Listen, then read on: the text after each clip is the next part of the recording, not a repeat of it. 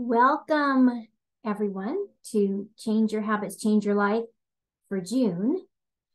Um, while I wait to see if anybody else comes on, this recording will be available in a replay link that you'll receive in an email when the session's over later today.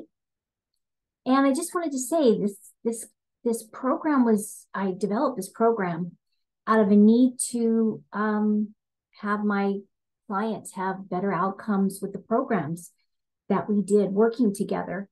Didn't mean the information wasn't valuable, but as we'll talk about in this whole presentation, it's critical that you do it for the right reasons, and that you take on new challenges or new healthy habits for the right reasons. And then, work on them habitually in order to make sure that they stick.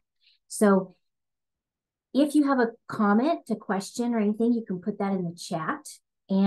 But for now, we're going to get started. And welcome again, everybody, to Change Your Habits, Change Your Life for the month of June. All right. Let's just take a look quickly at this picture, the domino effect. I mean, if we talk about a reason why we want to change habits that are maybe bad and not beneficial and not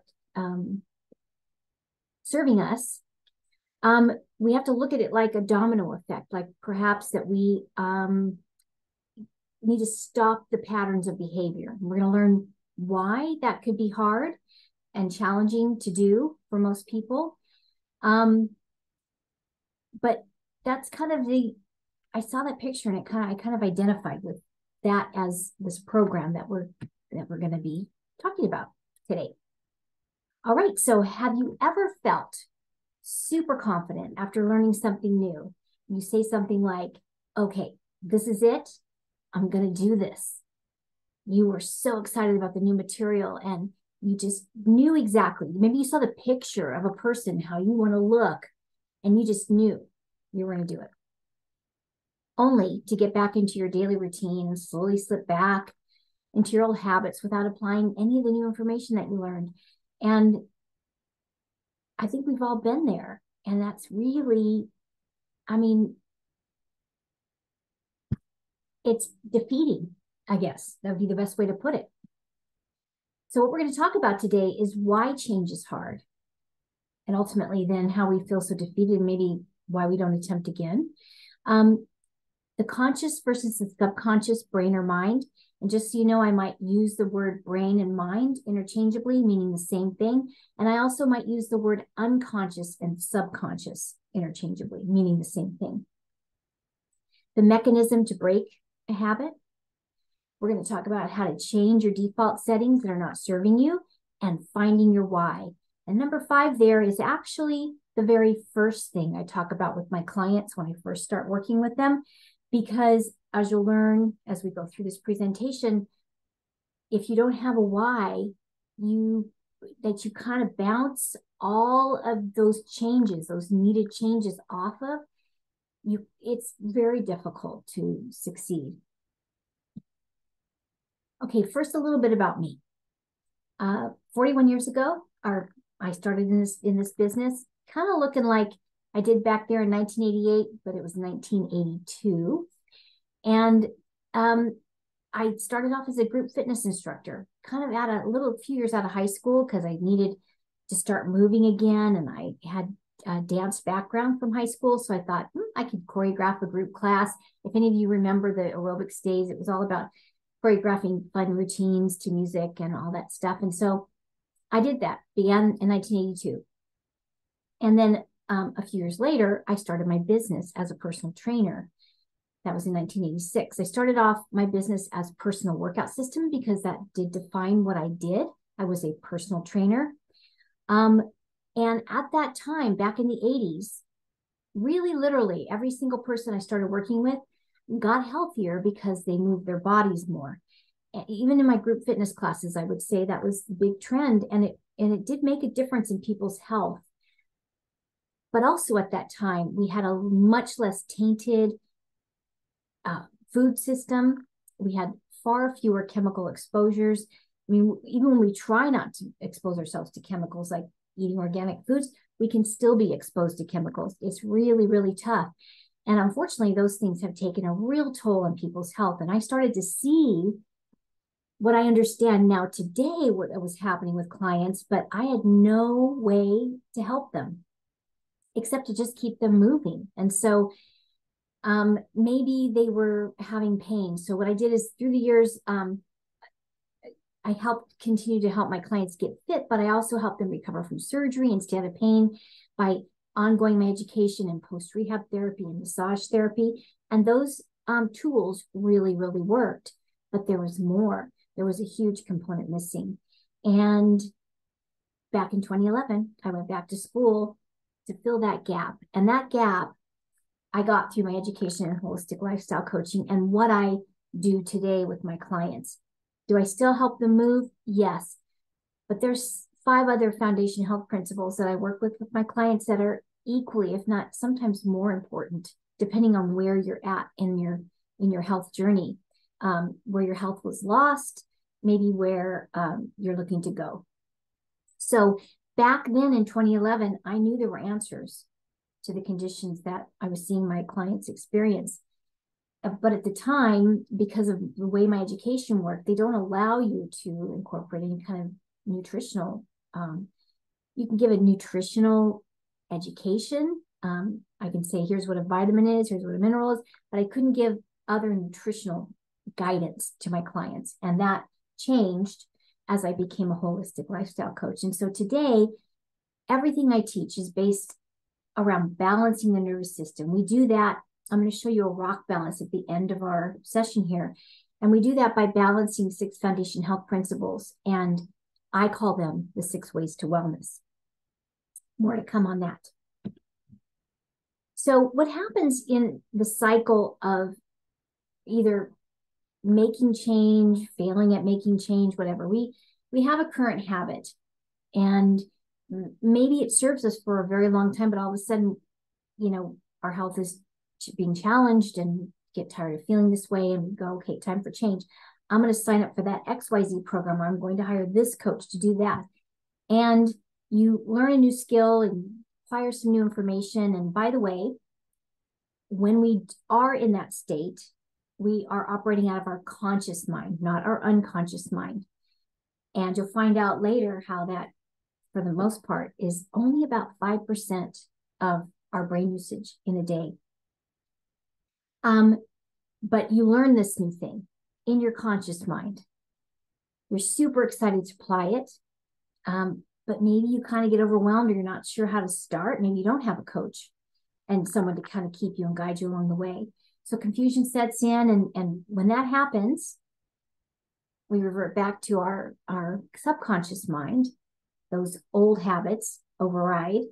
And why does this happen? Why does this cycle? I mean, I'm sure many of you can feel that this has happened many times when you've attempted to make a change. So sometimes it literally is that you just get too much information that leads to confusion and you're kind of overwhelmed. You don't know where to start. But sometimes the information, you understand it fully, but you don't have a sustainable reason as to why you would want to apply those things. Like maybe you're not doing it for you, you're doing it for someone else. I'm going to lose 5, 10, 15, 50 pounds for my spouse to make them happier, to make my marriage better. And maybe if the ultimate goal is for you to make your marriage better because you want to feel better, that's a far more sustainable reason than having you do it for the other person. The greatest adherence to a change in habits or behavior is largely on how it aligns with your dreams and the dreams of the person trying to make the change. So in other words, are you doing it for you or are you doing it for someone else? And we're going to talk about why, that number 5, in a real big way coming up here. But that's where it comes, we circle back around to why your why is so important. So that little suitcase he's carrying has all our hopes and dreams for potential change. and we're off. Time for some change. Okay, number one, why is change hard? Well, literally, it is the job of the body to adapt to our environment. As a matter of fact, what we learn from our parents, our siblings, up to age 7, and it can even go, it's up to age 7, but even as early as the final trimester in mama's belly, that was our environment programming us. That's creating our subconscious brain, the thing that, by the way, we operate out of 95% of the time, which you're going to find out here in a minute. So if we do nothing to change the environment, the chronic condition continues. Maybe it's not a chronic condition, it's a chronic belief system that makes for limiting beliefs, makes for you believing that you can't change. That's oftentimes the driver here. So how do we change the environment? So as I just said, 95% of our day, we're under the control of our subconscious mind. And so right now, think about everything you do that you barely have to put any effort into doing.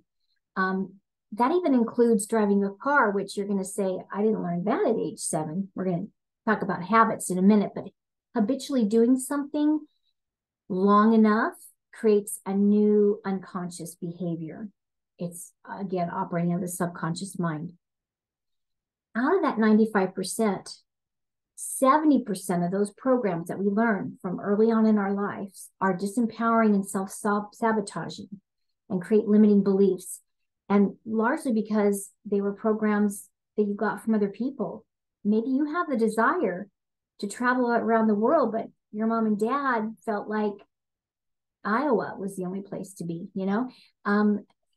That's a silly example, but still, somehow we have to find a way to break out of those habits, which is why you're here, right? So the desires and wishes that we have will come from that 5% of our day out of the conscious brain. Right now, you're here today, you're learning, you're in that 5% mode, learning conscious behavior. And by the way, it is tough, even though this session only goes on for about 45 minutes maximum. To keep your attention for 45 minutes is tough, and you'll fall out of that 5%. You're gonna go into your unconscious brain. You know, something comes up, you want to check your phone or whatever else. It happens. But you will get a replay on this, so you'll be able to listen to it again. And every time you do, you're going to pick up something new, hopefully, until when you learn whatever it is, the mechanism that'll work for you to make change. Okay, so again, the greater part of our day, 95%, is controlled by programs that we got from other people. This means as much as 70% of the program mind is potentially not fulfilling your desires and wishes. And could this be happening to you? I mean, maybe that's why you're here. Maybe you know it is. So number 2, conscious versus subconscious or unconscious mind. Habits are the subconscious brain at work. Remember that cycle we first talked about? You come back around back to your habits when either you haven't found a mechanism to create that new change that you learned in your conscious brain to stick, the subconscious brain's going to just take over. Now, it's not always a bad thing. Brushing your teeth every day, remembering how to drive a car. I mean, certain habits are very healthy, and we're not looking to change those, right? We want to change the ones that don't serve us.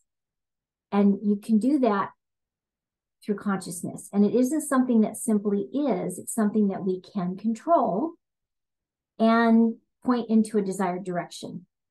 Change will come when we are conscious about what we're doing. So let's talk about our thoughts. Where the mind goes, energy flows. Awareness is the greatest agent for change. Keep that one in your mind. We're going to refer back to that here in a minute. It's demonstrated again and again that thoughts affect neurotransmitters. So our neurotransmitters are like your serotonin, your dopamine, norepinephrine, whether they're feel good or stress hormones, one or the other, our neurotransmitters, excuse me. Your neurotransmitters are chemical messengers that allow the brain to communicate with itself or different parts of the nervous system. So so literally a thought is going to send a chemical messenger to all the cells of your body, and your body is going to react. Now, this is new science and new biology, where I've mostly studied this through Dawson Church and Bruce Lipton. And but there's so many people talking about it now. It's what science needs to understand, I believe. Our healthcare system needs to understand this in order to get better outcomes. It's not going to be about just taking another pill. It's going to be about retraining our nervous system, retraining our thoughts. So every thought produces a chemical. And this chemical affects 50 trillion cells in our body. I actually updated this slide recently. It used to say 30 trillion cells, but 50 trillion cells. The reason why these things can change is because with new science and new biology, the discoveries are happening every day. It's amazing. It's hard to stay on top of it, but this subject matter has engrossed me and kept me looking for more information to study. So we have 810,000 new cells created every second in the body.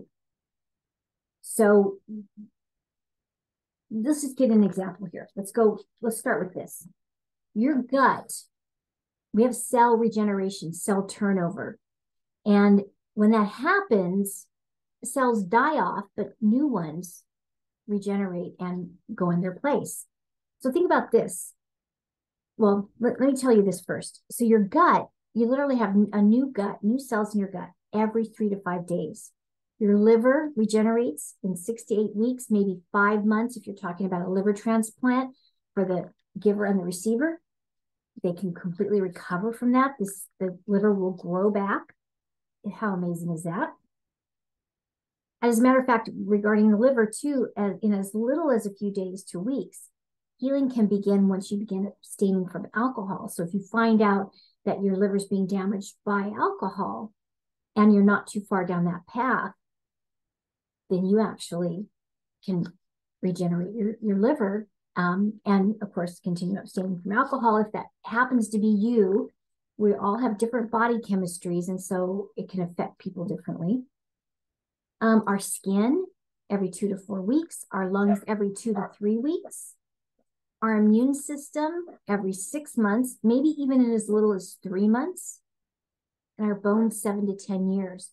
Quickly, I want to tell you a story about a friend who shared some information with me that she was visiting a doctor and was going to go on I won't say the name of the drug, for osteoporosis. She had early signs of osteoporosis. I just knew that would not be her path, and she has a great fear. She watched her father take a suitcase of medicine every day until he died, and she doesn't want that. And I told her this could potentially send her down a path, a rabbit hole of needing more drugs for different things because of what it would do to her body, and gave her some research. And she came back to me in a couple of days and said she canceled her doctor appointment. She's not going to take the drug, and she's going to look into some of that research I gave her in order to, mainly because here's the big thing. We need to discover what might be wrong. Maybe it is a nutrient deficiency she has that needs to be addressed. You got to get rid of what's making that nutrient deficiency occur. And maybe she has already, but she needs the supplements to get her back up. And once all that happens, I just said every 7 to 10 years, it's even closer to 7 really, we have a whole new skeletal system. So what do you think that means? I mean, you can reverse your osteoporosis is what that means. Our body is hugely amazing. And when we talk about immune system, just supporting that pretty much takes care of the entire cellular system. So when we are deliberate in our thoughts, which affect these cells. Now, I just mentioned chemical things you can do, good chemical things you can do to your body to transform your cells. because we have cell turnover. But the other thing is thoughts. She could have continued on that path thinking she was doomed to have to take a pill for the rest of her life now in order to maintain what they say, maintain or have less bone loss for the rest of her life, which is a fear-based thought that does not create positive energy in the body. So if we are deliberate in our thoughts, our new cells are formed with the new positive energy. I gave her hope. I gave her research and hope, and there's work we can do together. But she's probably going to figure this one out on her own. And so just imagine, okay, if 810,000 new cells are created every second in the body, after a few weeks, this turns into trillions of new cells being shaped with positive energy. How good is that? Okay, number 3, mechanism for change. We want to switch out of the unconscious or subconscious brain and into the conscious brain in order to make change happen. That's got to be numero uno, okay? And remember, we're only there 5% of the day. That's on average. I'd say we can change that. It doesn't mean 5% is what we're doomed to. So here are some little silly ways that help trigger change. This can be habitual for sure, but if you just force yourself out of habit and put yourself into conscious, it gets you into practice to, going back to that awareness is the greatest agent for change. Just making these little changes makes you aware. Okay. Number 1, you could drive home a different route and be aware of what you see. That puts you right in the present moment, right in the conscious brain. Another way, sit at a different spot at the dinner table. Have your whole family do it. It'd be really, really fun. And everybody at the same time, eat with their non-dominant hand. It's going to make you tune in to maybe learning how you first, I don't remember how I first learned to eat, but it's going to put you there, as well as maybe savoring every bite because of the effort it takes to eat that way. Do you have to do your whole meal that way? No. And are these things silly? Yes. Maybe you'll never do them, but these are ideas in case you feel like I just need to. It's like almost like a slap in the face. It stops you cold from what you're doing and makes you go in a different direction. And then meditation with a mantra. We're going to talk about your dream, your why, and all that coming up, and that can be your mantra. But just know people beat themselves up all the time because they say, I can't stick with the mantra. I can't stay there. Just know if you float away from your mantra, it's not a bad thing. You just be aware of it and you shift back to the mantra, the goal, whatever you're saying. But just know, like, let's say a trash truck goes by or your dog barks. Mine just did a minute ago. That's present moment. That's happening right now in this moment. And you can say, oh, the dog's barking. Oh, there's the trash truck. It sure is loud. And come right back to your mantra. So that's all still very present moment, right? Another mechanism for change is repetition. This seems like the obvious one, right? And it is, but some people still fail to be able to do repetition. But that is, if you can find a way to repeat your new learned behavior, that awareness, greatest agent for change, puts you into conscious brain, that this could be huge, okay? You're going to repeat that until it becomes a new habit. It sounds really simple, but just know that your subconscious brain's going to interfere the whole time, so you just have to be aware. Put up Post-it notes, find a way. Pings on your phone, something like that. But repetition is a huge, successful mechanism. I mean, it's only going to be repetition where you actually create a new neural pathway, which is a new habit. And so repetition. And here's something fun as a mechanism. It's called the 5-second rule. It's a book written by Mel Robbins, who has been kind of out there on social media because he made a real big comeback. But this 5-second rule is counting backwards, 5, 4, 3, 2, 1, to change an impulse. And the moment you have an instinct to act on a goal, you must 5, 4, 3, 2, 1 and physically move, or your brain will stop you. So she came up with this and then ultimately wrote a book about it, did the research and everything. But she was at a bad place in her life. She had lost her job. Her husband's business was failing, and she was having a hard time getting out of bed every day. She went to bed every night thinking, when that alarm goes off, I'm going to jump out of bed. I'm going to do it. It's going to be better tomorrow. But she was drinking too much. She was failing miserably. Those are her own words. She just was not in a good place. And it just by happened after, weeks and weeks of this, she sees a NASA launch on TV, sees the countdown, 10, 9, 8, 7, 6, and thought to herself, I wonder what would happen if I launched myself out of bed tomorrow morning. And for some reason, this time it worked. She remembered, and only she shortened it to 5, 4, 3, 2, 1. She launched herself out of bed, and she's been doing it ever since. She needs to do it. She needs to continue to do it. And she even wrote a book about it. You need to forgive her for her language, but here is her talking about the 5-second rule. Why not just for one day? Anytime, Mel, you know what you should do, but you don't feel like it. Why don't you just count backwards and see what happens? Like NASA launches a rocket, 5, 4, 3, 2, 1. And that's what I did. Yeah. And I haven't looked back. I don't give a fuck how stupid you think this is. I want you to try it. I want you to share it with people, because interrupting the patterns of thought and behavior that are holding you back and pushing yourself to take action or to think something different, it is the only way you are going to change. The single most positive and effective tool is the 5-second rule, because it is simple, you remember it, and it immediately interrupts the negative and suicidal ideations that torture people. And speaking of suicide, we know of 111 people who have stopped themselves from taking their lives by 5, 4, 3, 2, 1, asking for help. So how this works, the science behind it is, when you count backwards, it actually activates the prefrontal cortex of the brain. The prefrontal cortex helps people set and achieve goals. So it's, in this particular case, she's saying physically move or your brain will stop it. So this could have to do with the fact that the prefrontal cortex of the brain is situated in front of the motor cortex, which is your movement in the brain. The importance of this is when it's activating, it communicates with other areas of the brain for response, which is in this case, it would be movement. That's how you actually reset the thought process. Example, you're trying to lose 10 pounds and there's a piece of leftover birthday cake in the fridge. It's just calling out your name.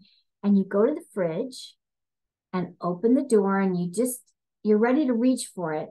And what you do instead is 5, 4, 3, 2, 1, slam the refrigerator door, turn the other way, and walk away. And according to her, it works every time. It launched her out of bed. It takes you on a different path, a different trajectory, a different mindset. It's something fun you can try. It's not something I've used other than, I shouldn't say I have used it. And it might be when I'm fasting, doing my intermittent fasting, and maybe I had a really active day, more workout than normal. And I'm thinking, God, I could really have something to eat. And I usually skip my dinners, what I do, and then have breakfast and lunch. I just want that little snack. It's just going to be some nuts. It's going to be something good. But 5, 4, 3, 2, 1, take some water instead. And usually the thing passes. So it's a fun thing. You can give it a try. Her book is out. You can get the book and read more on it. I actually listened to it on audiobook. First 5 chapters, you'll get the main idea of what she does. And there's a lot of testimonials in the book as well. And there's more science about it. So how to change your default settings. This has a lot to do with language and how we talk to ourselves, how we say things. Kind of similar to the 5, 4, 3, 2, 1. You got to be aware. So you must not should. In other words, you need to stop shoulding all over yourself. When we say things like I should or I need to, it keeps you where you're at. If you project into the present or the future, propels you forward. So an example is, I should clean that bathroom. I should call my mother-in-law. Does that ever happen when you say it that way? In other words, I am cleaning the bathroom.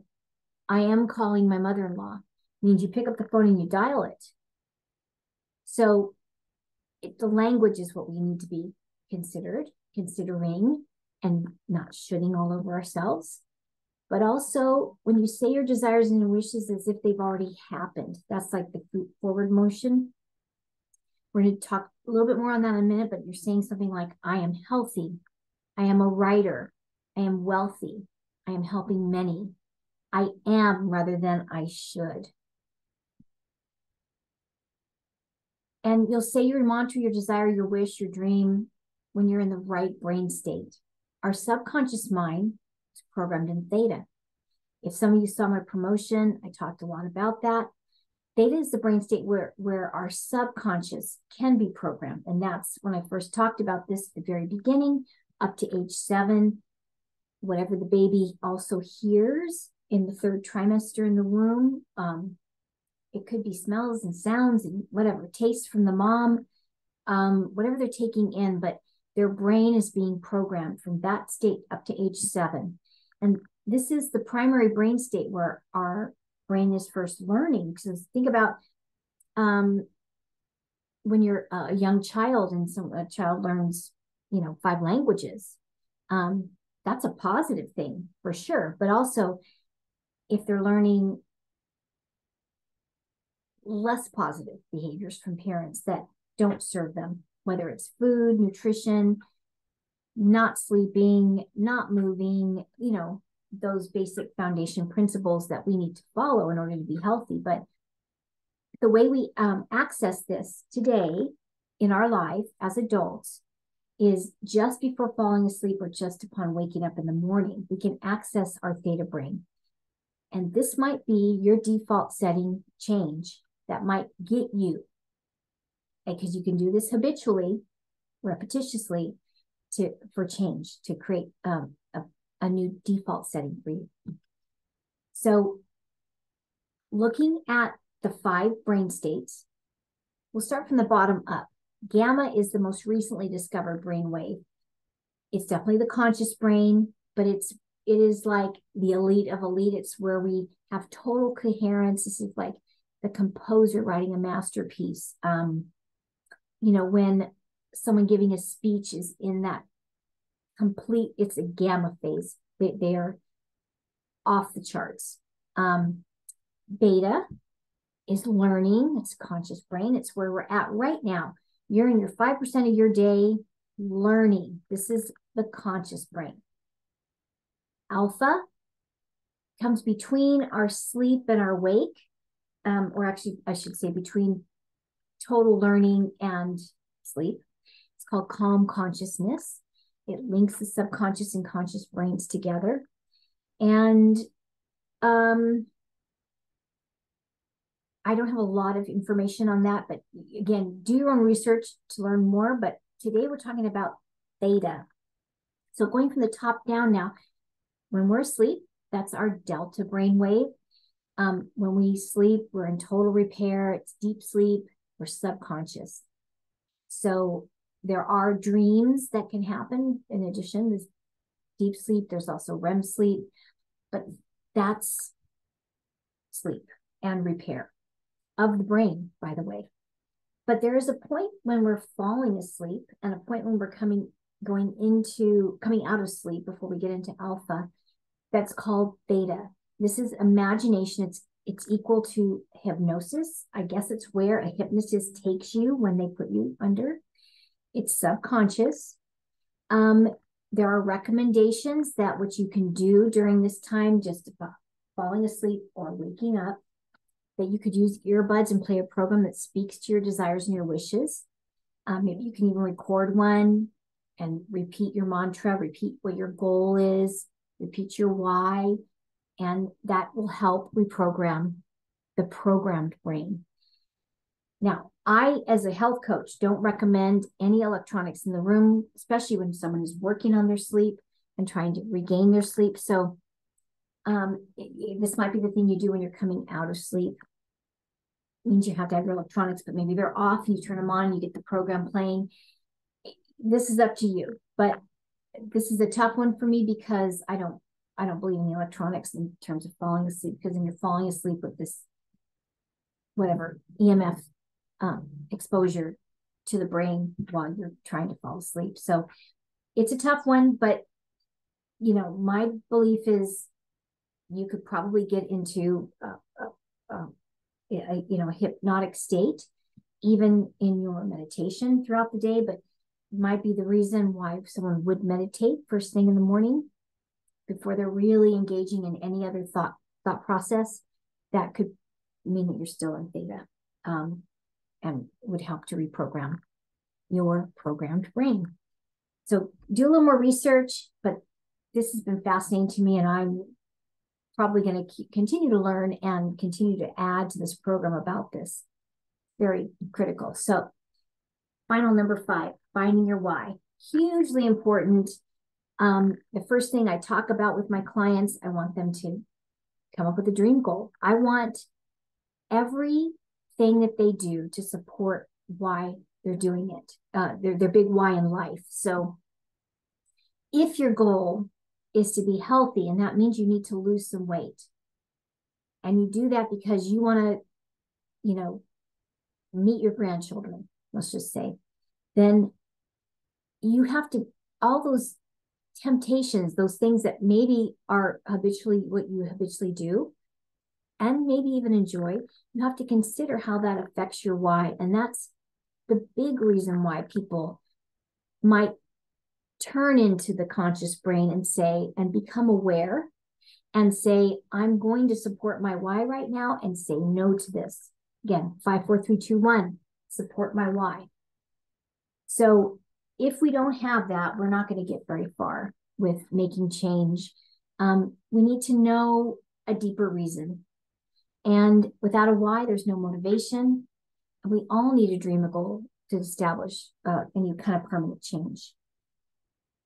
I can guarantee you can remember a time when something like that occurred in your life, and you're going to go back to that there was a really deep, really motivational why as to why. So here's your homework assignment, because this is huge. You're going to determine your why, your dreams, and your goals. And there'll be a reminder of this in the email that you'll get. But what is your why? What is it that makes you want to get out of bed every day? And is this for you or for someone else? My recommendation is it needs to be for you. What is your dream? Sometimes we lose sight of our dreams when we, and when we do, our limiting beliefs start creeping in. But if we think back to when we graduated high school or college, when we had huge dreams and ambitions, it's not too late to dream. And just remember, we almost didn't, there wasn't even a plan behind, especially out of high school. We just kind of did it. We had belief. Our thoughts were positive, and it propelled us towards our dreams. And then what is your goal? I like to actually think of your whys and your dreams as kind of an umbrella over a goal, a bunch of goals. Those little, you see on tack boards, you see those things. Hire a babysitter, and there's the phone number and all those little strips. They cut the thing, you pull the little piece of paper off. I think of all the goals being those little strips of paper, and that you achieve these goals on your way to your dream goal, and you celebrate the milestones as you do that. If you have a hard time determining any of this, then you want to think about what your life would be like in 2, 5, or 10 years if you don't make a change. It can also be referred to as, what is your greatest nightmare? And then you just turn 180 degrees the opposite direction, and there's your why. So there's your homework assignment. Putting this into practice, you're going to practice your dream goal as if it's happened once you determine that. And then use this as a mantra. For example, it's December 2023, and I am the best version of me. Or today, I live a healthy life honoring the 6 ways to wellness. All your thoughts inspire actions. So remember that. It bounces off that why, okay? All your actions and thoughts will be to support your dream goal. Practice self-hypnosis by tapping into your theta brain waves as you fall asleep or as you wake up in the morning using prayer or recorded message. Meditation. And then repeat your new learned skill or lesson until it becomes a habit. Change is absolutely possible, and you can do it. Inch by inch, life's a cinch. Take it inch by inch, yard by yard. Life is hard. The other day I was out in the garden. I had to cut away part of a plant that was dead, and it's got all these sticks and different things, and it's really hard to determine which. I have to go up the shoot to see what's still alive, and I'm going, okay, I was telling myself inch by inch. I'm just, even if all I do is 10 of those stalks today, in the end, I'm going to have a beautiful plant, and I will inch by inch my way there. So, and if you take it in too large steps, it's really literally could be defeating. And that may be how you've tackled it before. So little steps are good. Little steps are good. Are there any questions? And I'm going to check the chat. Let's see. There's no chat questions. I'm going to stop my share and say a couple of announcements. I'm going to give you a link both here in this presentation and in your email for a discovery call. If you find that you need some help with this information or moving forward on any health program, we can talk about what I do and how I might be able to help you if we be a match to working together. But also, I have June 26th through 30th, I have a free 5-day summer sleep challenge. I'm promoting it now. I'll give a link also in the email for you to sign up for that. If sleep is a challenge, we're going to talk about all the reasons why you want sleep to be better and how we achieve that.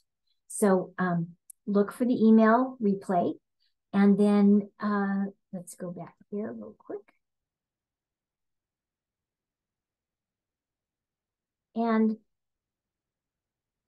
when we talk about sleep, for example, I'm going to circle this rock right here on the yin side.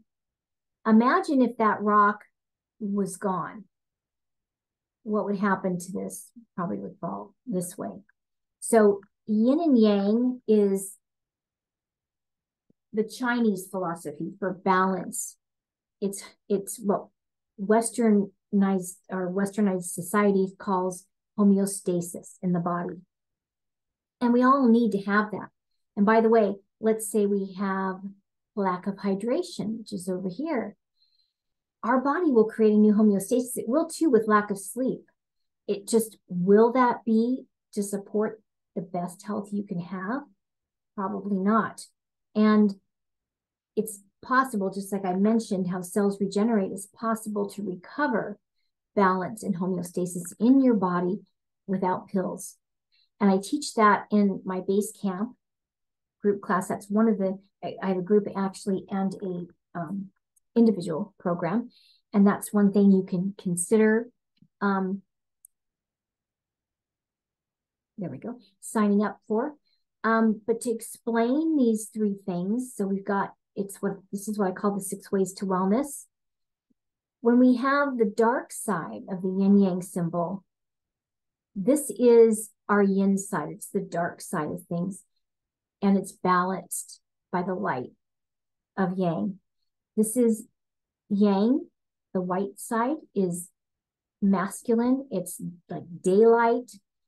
And it's balanced with the yin circle, the yin dot.